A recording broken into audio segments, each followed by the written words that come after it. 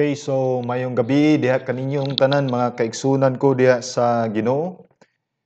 Good evening kanatong tanan mga kaigsunan o sa atong mga kahigalaan diha kang Kristo. Happy New Year kanatong tanan diha sa grasya sa Ginoo.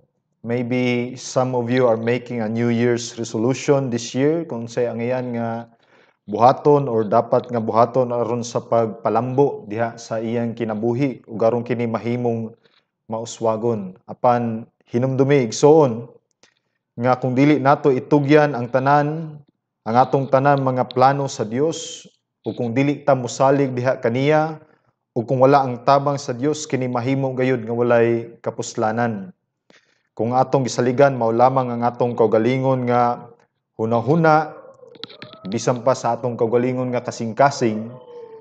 Let me remind to you the word of God that says sa Proverbs chapter 3 verses 5 to 8, trust in the Lord with all your heart and do not lean on your own understanding, and in all your ways acknowledge him and he will make your path straight. And do not be wise in your own eyes, fear the Lord and turn away from evil. It will be healing to your body and refreshment to your bones. So mao gini ang gitudlo kanato sa pulong sa Ginoo nga ang atong pagsalig diha lamang sa Dios nga makagagahom. Ang atong pagsalig kinahanglan gyud ang tibuok nato nga kasing-kasing. We will not lean in our own understanding, but in all our ways we must acknowledge God and he will make our paths straight. So again, welcome back sa atong Bible study nini nga kagabihuna. We will study on the spatial infinity of God. Nga din ang Dios diha sa iyang kaugalingon, siya makagahom, siya anaa sa tanang dapit.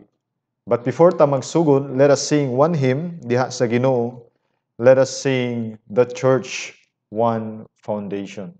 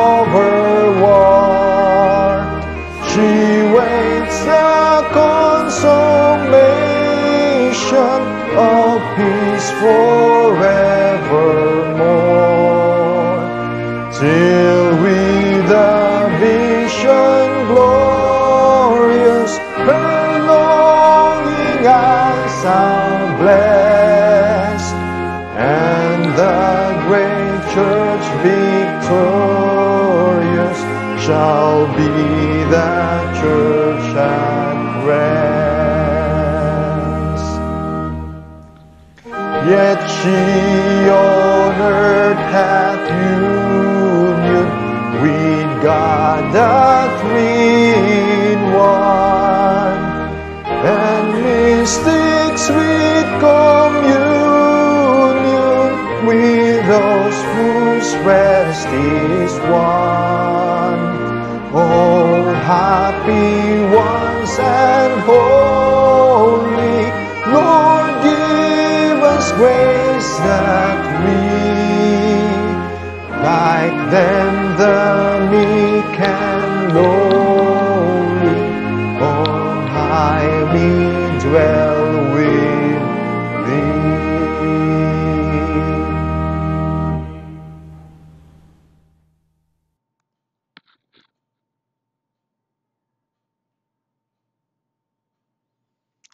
Okay, nindot kayo ang mga pulong sa Ginoo nga atong paminawan diha sa lyrics The Church One Foundation. So sa continuation sa atong Bible study karon, miaging Bible study last week sa atong pagtuon sa pulong sa Ginoo atong gitan-aw ang the spatial infinity of God. Ingon pa si Louis Berkhoff sa iyang pagsulti, ingon siya, the infinity of God is that perfection of God by which He is free from all limitations. Again, si Berkhoff mingon atong i-flash no diha sa atong screen. Matud pa niya. Ingon siya, the infinity of God is that perfection of God by which He is free from all limitations. In ascribing it to God, we deny that there are or can be any limitations to the divine being or attributes. It implies that He is in no way limited by the universe, by the space, world, or confined to the universe. It does not involve His identity with the sum total of existing things, nor does it exclude the coexisting things, nor does it exclude the coexistence of derived and finite things to which He bears relation. The infinity of God must be conceived as intensive rather than extensive and should not be confused with boundless extension, as if God were spread out through the entire universe, one part being here and another there, for God has no body and therefore no extension. Neither should it be regarded as merely negative concept, though it is perfectly true that we cannot form a positive idea of it. It is a reality of in God fully comprehended only by Him. We distinguish various aspects of God's infinity. End quote.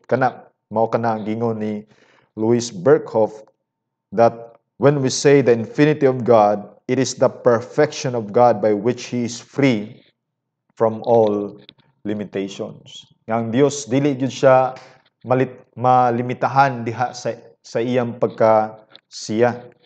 Mao na nga importante nga atong masabtan nga kining pagtuon makita nato ang gahom sa Ginoo diha sa iyang pagkasoberano.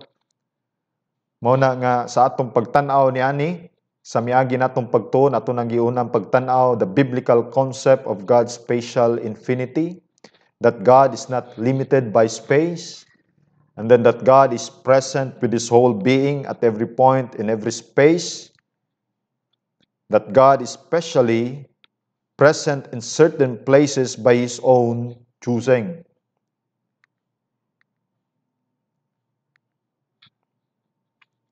And then ato pud gitanaw no miaging pagtuon sa pulong sa Ginoo, a survey of the biblical witness of God's spatial infinity.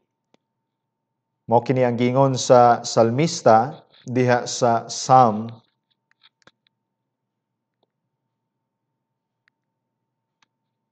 139 verses 7 to 12. Mingon ang psalmist, where can I go from thy spirit, or where can I flee from thy presence? If I ascend to heaven, thou art there. If I make my bed in Sheol, behold, thou art there. If I take the wings of the dawn, if I dwell in the remotest part of the sea, even there thy hand will lead me, and thy right hand will lay hold of me. If I say, surely the darkness will overwhelm me, and the light around me will be night, even the darkness is not dark to thee, and the night is as bright as the day. Darkness and light are alike to thee. Now, gipakita niya na sa pulong sa Ginoo sa Psalm that God is present in inaccessible places. Ingon siya sa verse 8, if I ascend to heaven, thou art there. If I make my bed in Sheol, behold, thou art there. Moreover, God is present in uninhabited places, sa verses 9 to 12. Ingon siya, if I take the wings of the dawn, if I dwell in the remotest part of the sea, even there thy hand will lead me, and thy right hand will lay hold of me. Moreover, God is present in uninhabited places. Sa verse 9 to 10. Ingon siya, if I take the wings of the dawn, if I dwell in the remotest part of the sea, even there thy hand will lead me, and thy right hand will lay hold of me. And in addition to that, God is even present in places of complete darkness. Bisan pa diha sa kangit-ngit, nga dili makita sa mga tao ang Dios, ang kangit-ngit ug ang kahayag, ang kangit-ngit atubangan sa Ginoo, wala ray kalainan diha sa kahayag. Verses 11 to 12, if I say, surely the darkness will overwhelm me, and the light around me will be night. Even the darkness is not dark to thee, and the night is as bright as the day. Darkness and light are alike to thee. So klaro gina mga kaigsunan diha sa pulong sa Ginoo. Dugang pa diha sa Proverbs chapter 15 verse 3, gingon diha, the eyes of the Lord are in every place, watching the evil and the good. Mao na nga sa Jeremiah 23 verse 24, ato lang ni basahon nga mga verses no para masabtan gyud nato, makita gyud nato ang mga biblical warrant, biblical witness kung unsa gyud ang Dios sa iyang pagkasiya, labi na sa iya pagka omnipresent sa tanan nga dapit, nga din ang Dios anaa gyud sa tanan nga lugar. Mao na nga si Jeremiah nag-ingon, can a man hide himself in hiding places so I do not see him, declares the Lord. Do I not feel the heavens and the earth, declares the Lord. Ang tao ba makatago diha sa atubangan sa Dios? Nga aron dili siya makit-an sa Ginoo. Ang tubag sa Ginoo, do I not feel the heavens and the earth, declares the Lord. Klaro kayo nga ang tubag sa Ginoo diha sa pangutana niani nga bersikulo nga ang tao di gyud makatago diha sa mga mata sa Dios. Di gyud siya katago diha sa pananaw sa Ginoo. Mao na nga importante gyud kayo nato nga masabtan nga diha sa atong pagtuon sa pulong sa Ginoo, ang tao di gyud siya makatago sa iyang mga sala nga iyang gibuhat atubangan sa Ginoo. Mao na nga mga kaigsunan, uban ko ninyo nining pagtuon sa pulong sa Ginoo, the spatial infinity of God, nga diin atong mailhan gyud pag-ayo ang Dios diha sa iyang kaugalingon pinaagi sa revealed word, mao ang scriptures nga iyang gipakita kanato karon. So before ta moadto sa unahan, let us pray, mga itagtabang sa Ginoo nining pagtuon sa pulong sa Ginoo aron kita makasabot pagyud pag-ayo sa iyang mga pulong nga iyang gipadayag kanato diha sa Biblia. Let us pray. Our Heavenly Father, our gracious God, kami nagapasalamat diha kanimo. Labi na nining tuig 2021 nga imo kaming gipaabot nini nga tuiga. We do not know unsay mahitabo nini nga tuiga, Ginoo, but Lord, we will trust in you. We will commit to you all our plans, even Ginoo sa among mga desires, sa among kasing-kasing, sa among kinabuhi. We pray, Lord, that imo kining giyahan, tabangan nga masentro diha ni Kristo, nga among mga tinguha dili kami makasala diha kanimo, kung dili kini Ginoo magpailalom diha sa imong gahom, magpailalom diha sa imong kabubuton. And Lord, we thank you for everything bisan pa Ginoo sa past year 2020, sa imong pag-uban kanamo, sa imong pagtipig kanamo, bisan pa sa imong paglikay kanamo niining coronavirus, COVID-19. Lord, we praise you and we thank you nga imong gipreserbar ang matag usa sa among kinabuhi, bisan pa ang imong katawhan, ang imong iglesia, sa AHBC, bisan pa Ginoo sa uban nga mga kaiglesiyahanan nga nagsimba, nagtuo diha kang Kristo, nga siya mao ang anak sa Dios nga imong gipadala aron pinaagi kaniya kami maluwas sa iyang kamatayon dito sa cross sa Kalbaryo, nga din kini supisyente gyud nga maoy basihan sa kaluwasan ang atoning death of our Lord Jesus Christ. Mao na nga dako ang among pagpasalamat diha kanimo bisan pa sa imong dala kanamo nining 2021. And Lord, we do not know kung sa'y may tabo namo nining tuiga o kung sa pa'y mga panghitabo, Ginoo. But Lord, we pray in your throne of grace that may you help us nga among pagtuo diha kanimo ma-build up, mag-grounded, ma-rooted diha sa persona nga mao gyud si Ginoong Jesucristo.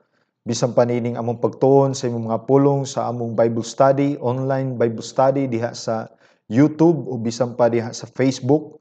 We pray, Lord, for your blessings. We pray nga tabangan mo kami, nga mutubo kami diha sa kaalam ug kahibalo sa imong mga pulong, nga dili lang kay mapuno kami diha sa kahibalo sa imong mga pulong, Ginoo, kun dili kini maghatod gyud sa tinuod nga pagsimba, pagdaig ug bisan pa, Ginoo, pag-alagad diha sa imong buhi nga ngalan. Ginoong Dios, ikaw mong gipasalamatan nining tanan, and we pray, Lord, for the help of your Holy Spirit nga imo kaming giyahan diha sa tanan nga kamatuoran nga imong gipadayag sa imong mga pulong bisan pa kanako nga magatudlo niini, Ginoo. We pray, Lord, sa imong tabang o bisan pa sa imong mga kaanakan karon nga naminaw sa imong mga pulong ug nagapatalinghob. Ug bisan pa, Ginoo, sa mga katawhan nga na minaw niini ug nagtan-aw nga wala pa diha kang Kristo. We pray, Lord, sa imong kaluoy, sa imong grasya nga ang kaluwasan unta maabot diha kanila. Nga dili lang sila mapuno ang ilang kahibalo diha sa imong mga pulong kun dili mag-lead yun kanila ngadto sa kaluwasan sa persona ni Ginoong Hesus. Dalaygon kamahan, we commit to you all these things. May your name be glorified alone, we pray in Jesus' name. Amen.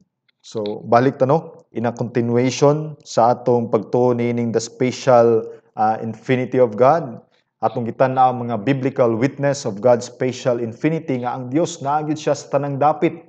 Na siya diha sa kalangitan, na siya diri sa kalibutan, na siya diha sa tanan nga universo, even in the multi-universe, God is there.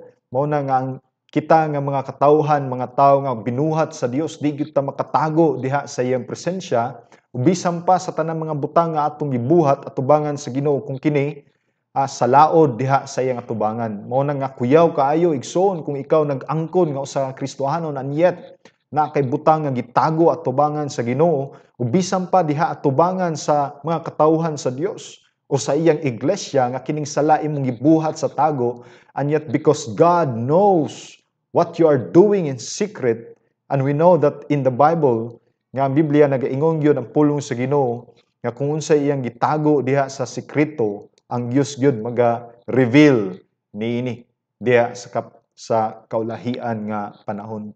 God will expose all the things, all the deeds that were done in secret, and we will be revealed ngadto diha kaniya.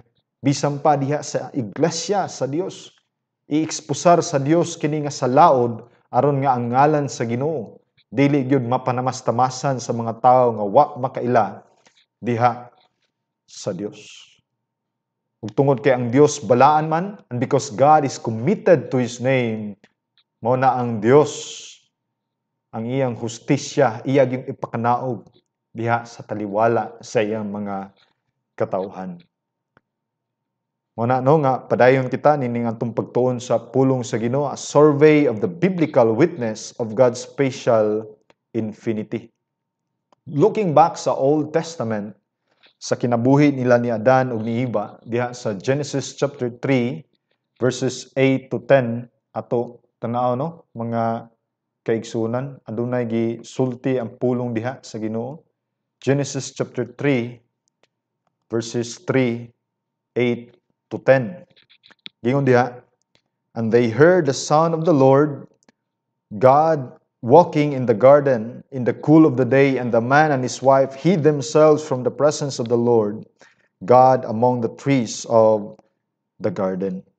Diri gipakita sa writer nga mao si Moses nga di naghisgot may tungod sa special nga presensya sa Dios Nga din ang Dios presente gayud sa tanan nga dapit. Apan si Moses nagahisgot mahitungod dinhi sa special nga presensya sa Ginoo.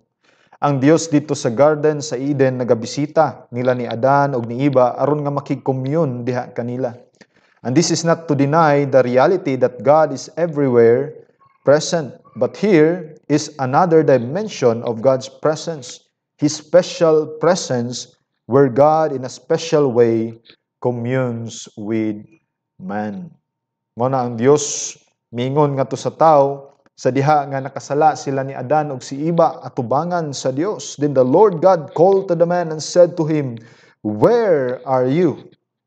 Verse 10, and he said, "I heard the sound of thee in the garden, and I was afraid because I was naked, so I hid myself." Another interpretation meaning a verse 9 hangtod sa verse 10 or even beginning from verse 8 to 10 gipakita diri, yes, God is all-knowing, the Lord knew kung asa sila ni Adan ug ni Eva. Apan diri gipakita sa Ginoo sa diha nga ang tao nahulog diha sa sala nga ang tao sa iyang kaugalingon di gyud siya mo take og initiative aron siya nga maghinulsol sa iyang sala tubangan sa Dios.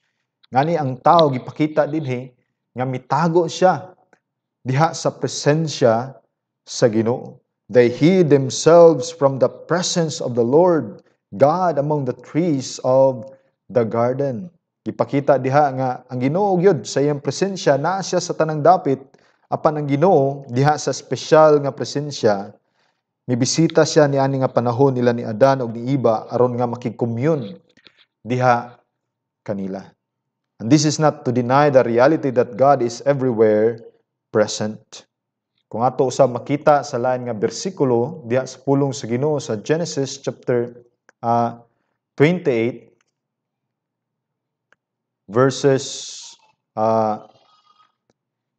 16 to 17,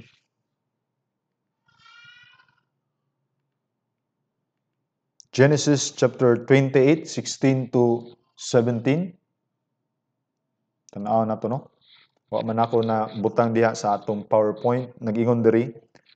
Then Jacob awoke from his sleep and said, "Surely the Lord is in this place, and I did not know it." And he was afraid and said, "How awesome is this place! This is none other than the house of God, and this is the gate of heaven." Now again, gipakita diri nga si Jacob here is speaking of God's special presence. Una, wala siya nasayod nini nga naaday dito ang presensya sa Ginoo, apan sa diha nga iyang na bantayan kini siya mibati gyud og lalom nga kahibalo diha sa pagsimba sa Dios. Ug mao kini ang paagi nga diin tagaan nato og dako nga pagtagad ang lugar sa Dios sa iyang espesyal nga presensya. Sa diha nga kita ana sa espesyal nga presensya sa Dios, ang atong mga linihukan, ang atong demeanor, kinahanglan gayud nga minarkahan dili diha sa pagkadanghag, apan diha gayud sa dakong pagtahod ug sulimno nga paagi sa pagduol diha sa presensya sa Dios. Tanawa sa gibuhat ni Moses sa diha nga nakit-an niya ang usa ka burning bush nga wala nasunog sa Exodus chapter 3, 4 to 5. Tanawa ang pulong sa Ginoo. Exodus chapter 3 verses 4 to 5. When the Lord saw that he turned aside to look, God called to him, si Moses, from the midst of the bush and said, "Moses, Moses." And he said, "Here I am." Then he said, "Do not come near here. Remove your sandals from your feet, for the place on which you are standing is holy ground." So here, God demanded reverence from Moses. Why? Because Moses was in the place of God's special presence. Nya kini nga reverence, kini nga pagtahod should even be expressed in Moses' outward appearance. Unsa may gibuhat ni Moses niani? Ang iyang gibuhat, iyang gihubo ang iyang sandalyas. Ang kultura o ang culture nagadikta gayud sa espesyal nga mga pamaagi kung giun sa pag-ekspresar ang reverence. So do people dress and behave themselves in solemn and special occasions? Go barefoot, wear slippers or short, dress in pajamas? Wala implikasyon sa paagi diha sa pagduol sa pagsimba ug bisan pa diha sa mga prayer meetings diha sa iglesia. Pero diha sa Leviticus chapter 10 verses 1 to 3, aduna tay tan-awon diha sa pulong sa Ginoo in Leviticus chapter 10 verses 1, gingon diha no? Now Nadab and Abihu, the sons of Aaron, took the respective fire pans, and after putting fire in them, placed incense on it and offered strange fire before the Lord, which he had not commanded them. And fire came out from the presence of the Lord and consumed them, and they died before the Lord. Then Moses said to Aaron, "It is what the Lord spoke, saying, by those who come near me, I will be treated as holy, and before all the people I will be honored." So Aaron therefore kept silent. So unsa man day sala nga nabuhat ni Nadab ug ni Abihu nini nga panahon? What was the sin of Nadab and Abihu that called for God's severe and instant judgment upon them? Ato makita that they were trying to be creative in the worship of God. Naghimo sila og lain nga pamaagi, siguro wa na nila gusto itong naandan nga paagi sa pag-offer diha sa Ginoo, din mao kini ang paagi sa ilang pag-serve sa Ginoo kini mga anak ni Aaron nga si Nadab ug si Abihu. They were trying to be creative in the worship of God. That's why they offered strange fire before the Lord, which the Lord had not commanded them. And that irreverence in God's special presence called forth for God's severe judgment. Tungod kay wa nila gitahod ang Dios sa iyang espesyal nga presensya, naghimo sila lain nga pamaagi sa ilang pag-serve diha sa Dios nga aduna man tay gikuman gyud sa Dios unsa ang paagi diha sa pagsimba, pag-serve diha sa Ginoo sa templo in the Old Testament. And because of this irreverence in God's special presence, mo na nga sila gikonsume sa Ginoo diha sa kalayo. Sagingon sa verse 2, and fire came out from the presence of the Lord. Sa Leviticus chapter 10 verse 2, out from the presence of the Lord and consumed them, and they died before the Lord. And the same is true today, mga kaigsunan. In God's special presence, ato makita, as we worship Him as the church, or as a church, the principle of Christian liberty does not apply. Ang prinsipyo sa Kristohanon nga kagawasan diha sa pagsimba sa Ginoo dili gyud ma-apply. Kaya aduna gyud gikuman specifically kung unsaon nato pagsimba ang Dios diha sa iyang mga pulong. Our worship must be regulated only by what God commands us to do. To try to be creative in our worship would invite upon us the displeasure and even the judgment of God. Tanawon sa gingon sa salmista diha sa Psalm chapter 84 verse 10. Psalm chapter 84 verse 10. Gingon diha no? For a day in thy courts is better than 1,000 outside. I would rather stand at the threshold of the house of my God than dwell in the tents of the wicked. Ipakita din nga diha sa lugar sa espesyal nga presensya sa Dios, ang Dios sa pinasahi nakikommun kauban sa iyang mga katawhan. Busa ang salmista nagapadayag sa iyang kadasig ngadto sa dapit nga din atoa didto ang espesyal nga presensya sa Dios. And this is something that we now must still bear in mind, that God's presence is everywhere, even in the tents of the wicked. But it is in God's special presence that we particularly enjoy a special communion with God. And this should make us long to be with the gathering of God's special or of God's people where the Lord promised His special presence will be. Bisan tog ang konteksto niini sa Matthew chapter 18 verse 20 is the exercise of church discipline. Gipakita din nga ang Dios na gyud diha sa gathered people of God, which is the church of God. And we can read that diha sa Matthew chapter 18 verse 20. Gingon diha sa pulong sa Ginoo, for where 2 or 3 have gathered together in my name, there I am in their midst. So may gipakita nini sa Dios. Kini nga saad gipakita sa Ginoo diri kanato nga nagsilbi nga paagi o nagsumpay diha sa omnipresence sa Dios. Ug sayang espesyal nga presensya ang saad ni Kristo nagaasumar ug naga-require nga siya omnipresent. Busa ang pulong sa Dios naga-establishar sa pagkakumpleto sa paghiusa diha sa espesyal nga presensya sa Dios ug sa iyang pagka-omnipresence. Tungod kini kay siya omnipresent man, anaa man siya sa tanan nga dapit, nga din usab mahimo niya ang iyang espesyal nga presensya sa bisag asa ug sa unsang dapita din ang iyang iglesia or ang church manag katigom. Ug mao kini ang makahatag kanatog comfort mga kaigsunan nga kita ilalom diha sa New Covenant. We do not have to go to Jerusalem in order to be in God's special presence. Tungod diha sa New Covenant, ang Dios nagasaad diha sa iyang mga katawhan nga din asa ganiya ang iyang mga katawhan atwa usab didto ang iyang presensya. Whenever the church gather there, the Lord's special presence is by the Spirit. Look at 1 Peter chapter 2 verses 4 to 5. 1 Peter chapter 2 verses 4 to 5.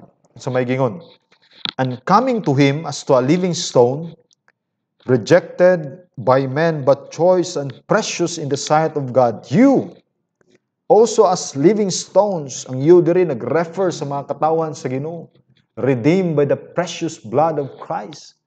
Mao kini ang iglesia, tinod nga iglesia sa Dios nga nagatuo diha ni Kristo, that He is not only the Son of Man, but He is the Son of God, the God who became flesh.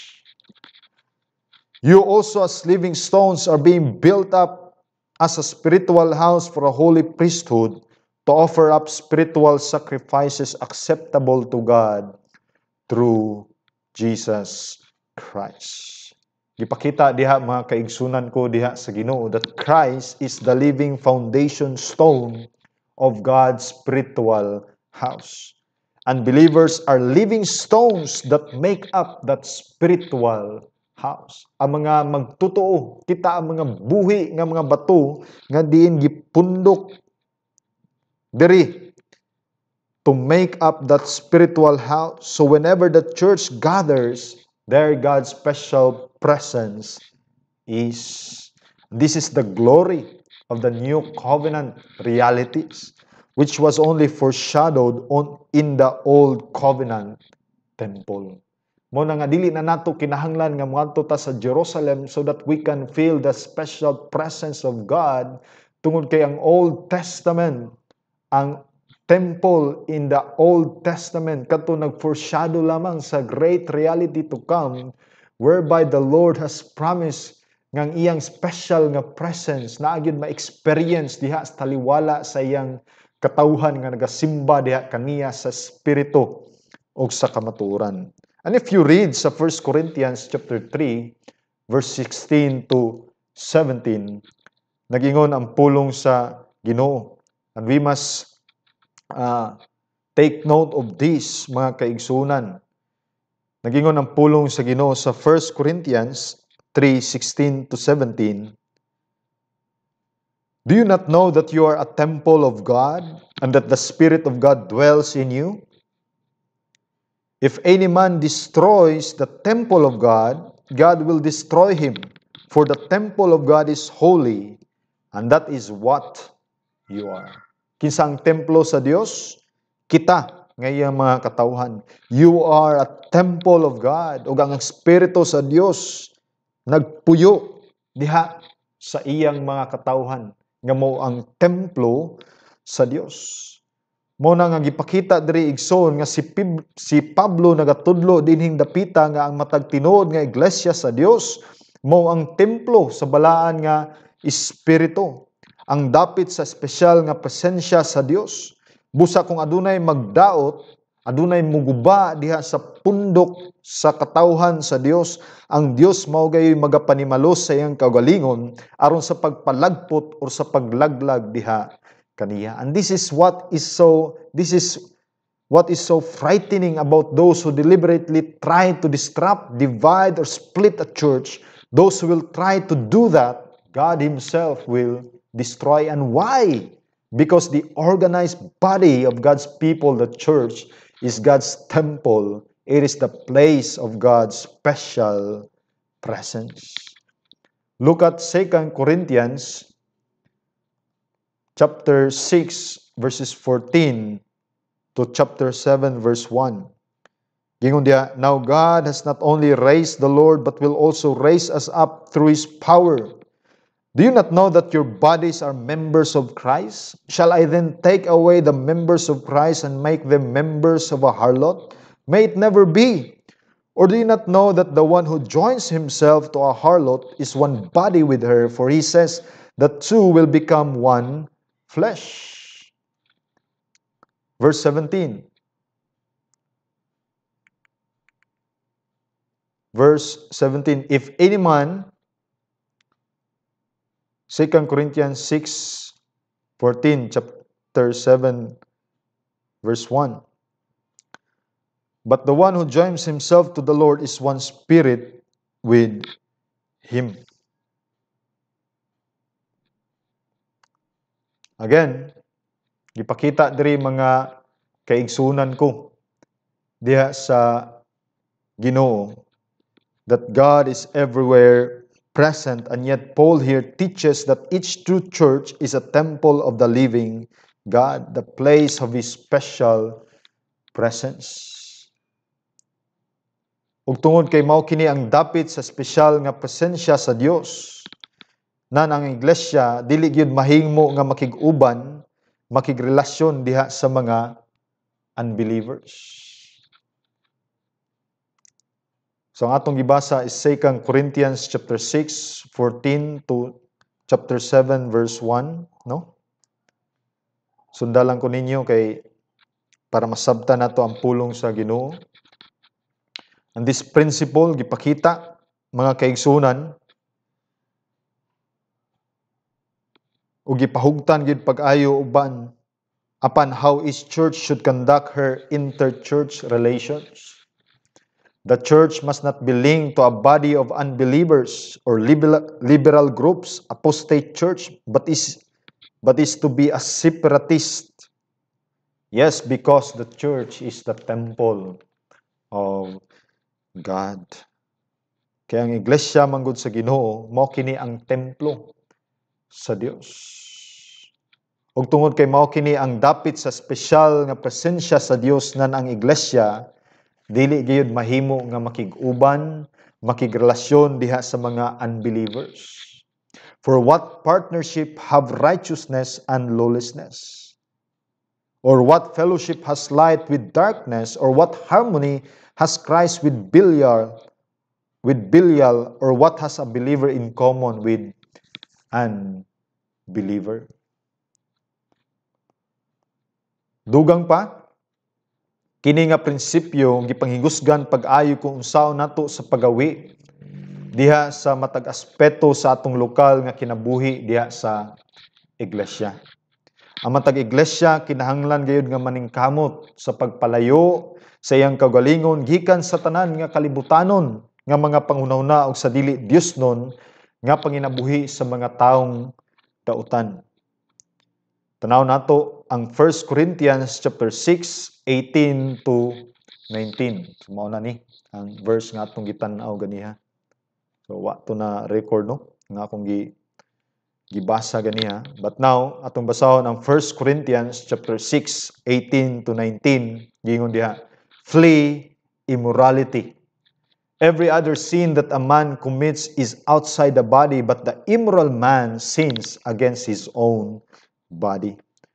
Or do you not know that your body is a temple of the Holy Spirit who is in you, whom you have from God, and that you are not your own? Ang lawas sa matag usa ka Kristohanon mao ang dapit sa espesyal nga presensya sa Dios. Dili lamang kay ang iglesia corporately apan usab ingon nga individual diin templo sa Dios. And what does this call for? We must avoid sexual immorality. Muna nga ang Dios suko gyud siya diha sa mga katawhan sa Ginoo nga nagbuhat nining sexual immorality between unbelievers and believers, even in the circle of believers who committed this sin. He must be punished, he must be disciplined, he must be removed of the church so that the name of God will not be put to shame. Muna nga ma-implement gyud ang church discipline sa usa ka Kristohanon nga nagprofess nga Kristohanon apan nagkinabuhi diha sa sala, knowing nga ang Dios nagasulti diha sa iyang mga pulong that God is omnipresent. He is omnipresent, nasa sa tanang dapit, and yet wa niya gi-obey ang Dios, wa siya nagtaho diha sa Dios nga nakita ang Dios diha sa iyang gibuhat nga dautan. That's why this sin must be judged before God, because God is holy and God is omnipresent. Ang Dios naagyod sa tanan nga dapit, kahibalo siya sa atong gibuhat diha sa tago o bisan pa diha sa publiko. Tanawa si Pablo sa iyang kagalingon kung atong makit-an sa pagbasa diha sa Philippians chapter 1 verse 23. Nagingon ang pulong sa Ginoo, "But I am hard-pressed from both directions, having the desire to depart and be with Christ, for that is very much better." Colossians chapter 2 verse 9, "In Him," referring to Christ, "all the fullness of deity dwells in bodily form. Wherever Christ is, the fullness of God's special presence is also present." Diha kang Pablo, na hard-pressed gud siya from both direction, having the desire to depart and be with Christ, for that is very much better. Kaya yung nakita nga ang Dios gud naa siya sa tanang dapit, na ang special nga presensya sa Ginoo sa iyang mga katawhan, pero iyag yung gipalabi nga kung siya kuhaon na sa Dios, wala na problema diha kaniya, tungod kay na hard-pressed man siya nining both directions, having the desire to depart and be with Christ, for that is very much better. And therefore, this should, like Paul, give us a longing for heaven. For there, the fullness of God's special presence is present in His Son, the Lord Jesus Christ. So, unsa may practical implications nini mga kaigsunan of God's spatial infinity. Ipakita lamang diri nga wala gyud dapit or lugar nga din kita makatago or makalingkawas gikan sa presensya sa Dios. Mahimo nato nga makatawag kita diha sa Dios sa bisan asang dapit o bisan unsang orasa, tungod kay dili man siya halayo gikan kanato. Kung atong tan-aw no, una-una ang isda nga nasa tubig, kini napalibutan gyud sa tubig, ug ang isda nabuhi niini ug tungod niini. Apan ang Dios mas labaw pa gyud niana. For God fills all things. God is everywhere, and God choose Himself sa iyang special nga presensya. Mao kato ang langit nga din nadito ang presensya sa Dios. Ug usab diha sa mga katawhan sa Ginoo, in the gathering of the church of God, even in the people of God individually, God's special presence is with us. And even in the corporate gathering of God's people. Mahimo nga masinati nato og dugang ang special nga presensya sa Dios. Hilabi na gayo dito sa langit. Busa kinahanglan nga ato gyud tagnon or tagaan og special nga pagtahod ang Dios diha sa iyang special nga presensya. That is why ang spatial infinity of God, His immensity, His omnipresence, His special presence Aduna gyud dako kayo nga kalabutan sa atong personal nga pagkinabuhi nga Dios nun diha sa kinabuhi sa iglesia ug bisan pa diha sa atong kagamhanan. Christians must be aware, must be conscious of God's special presence and even of God's omnipresence. Ug busa, ingon nga mga anak sa Dios, ingon nga mga Kristohanon padayuna igsoon ang pag-meditate diha sa spatial infinity of God ug ang kadato nining iyang implikasyon. Kung unsaon nimo sa pagkinabuhi personally, ingon nga ikaw miyembro diha sa iglesia sa Dios. Ingon nga ikaw miyembro diha sa iglesia sa anak sa Dios nga mao si Ginoong Hesukristo. Ug kanimo usab ingon nga wala pa ka diha ka Ginoong Hesukristo, or kung wala pa ka diha sa Dios, ako kaong giawhag igsoon or higala nga ilhon nimo kini, ilhon nimo ang Dios diha sa iyang persona, sa iyang anak nga mao gyud si Ginoong Hesukristo. Basa ang kasulatan ug ilhon nimo siya ug sa imong pagbuhat niini. Ayaw gayud kalimot nga kung asa gani ikaw karon, ang Dios usab ana. Ang Dios gyud nakita sa tanan nimong gibuhat. Mao na in the day of God's judgment, your deeds will testify against you whether you kung nagbuhat ba ka og maayo o dautan, kung misalig ba ka ni Kristo or wala ba. Kaya ang tanan nga misalig ug mituo diha kang Kristo sa iyang all-sufficient work dito sa cross sa Kalbaryo, His redemptive work, His finished work, God will not judge us on account of the merit of Christ na iyang gibuhat dito sa cross sa Kalbaryo. So come to the Lord Jesus Christ so that you will escape the judgment of God. For in Him, Christ, who bears the penalty of sin, Christ will be your Savior. He will be your shield. He will be your rock in the day of God's judgment. For in God's eye, no man, wa gyud tawo nga makatago diha tubangan sa Dios. Nigsoon, salamat sa imong panahon sa pagpaminaw karon sa pulong sa Ginoo. And let us pray. Salamat ta sa Ginoo. Our Heavenly Father, Lord, we thank you. Meaning tuiga 2021 bisan pa sa imong mga pulong sa among pagtuon the spatial infinity of God, among nakita, Lord, nga ikaw gyud gamhanan nga Dios. You are not limited, you are not bounded in time, even in space. Among nakita diya sa mga pulong that you are free, that you are the sovereign God who fills all things and in all things and must be worshipped and must be honored and must be revered. Especially diha sa mga katawhan, Ginoo.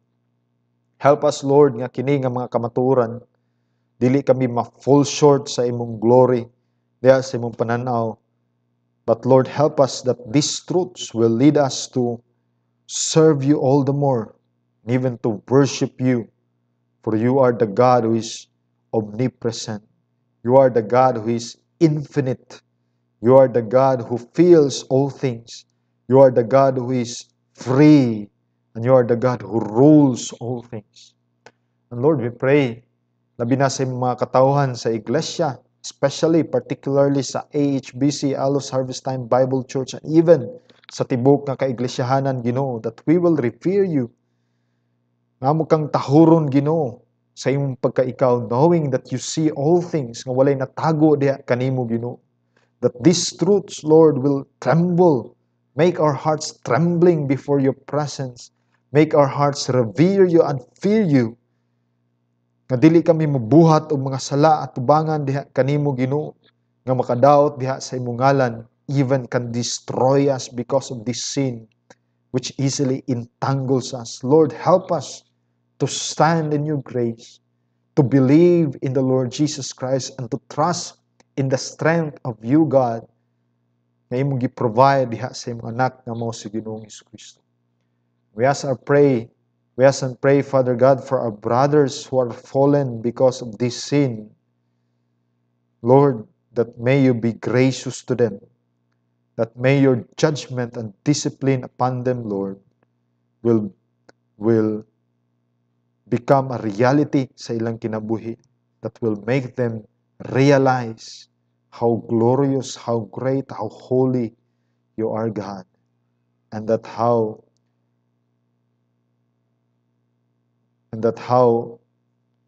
merciful and yet justice you are. And Lord, we thank you for this great opportunity sa pag-share sa iyong mga pulong. We pray, Lord, nga imo kaming tabangan, Ginoo. Ngayon tuig 2021, we will be more conscious. We will be more to be like our Lord Jesus Christ and live for His glory and live for your purposes. Live according to thy word. We thank you for all these things.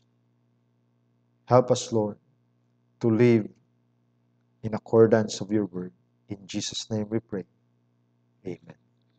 So, mga igsoon, salamat sa iyong pagpaminaw sa pulong sa Ginoo.